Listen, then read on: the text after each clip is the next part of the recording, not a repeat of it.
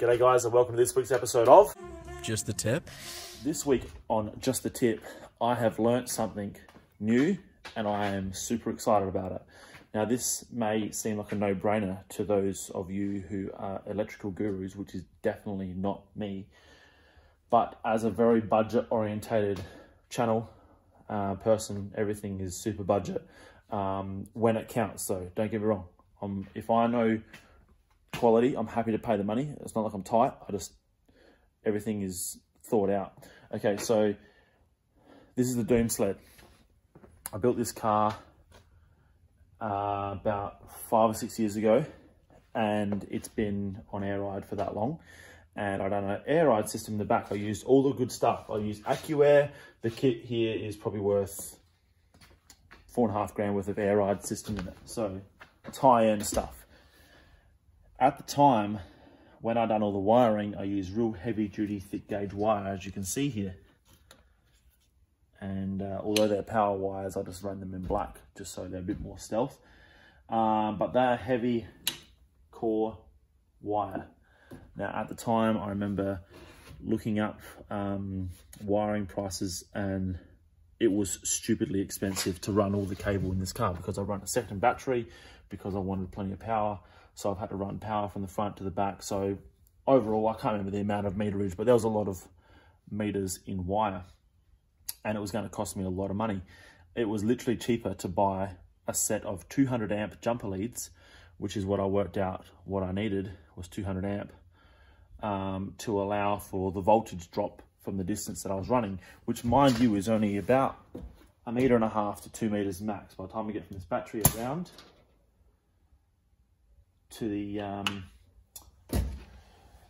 pickup point is only less than 2 meters.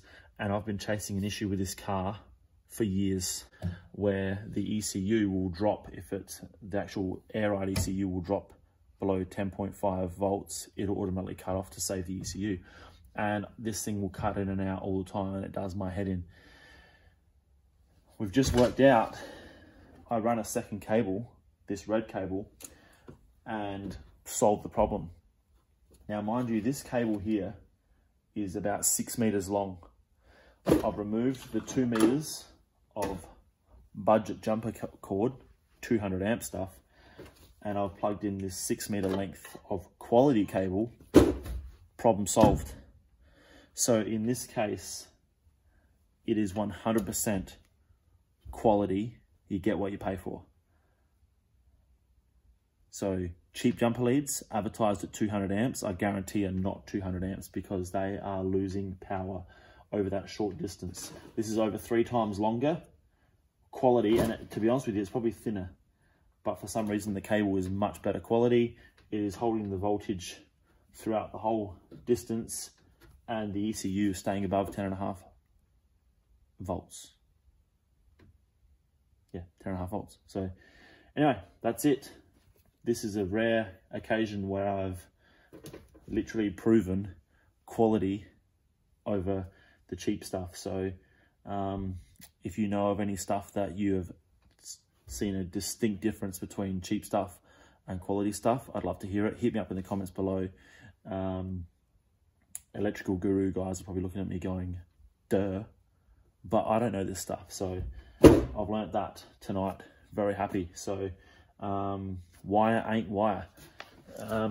Yeah, hit subscribe, hit the like button, leave me a comment, check out the online store, and I will see you all next week. Cheers, guys. Just the Tip.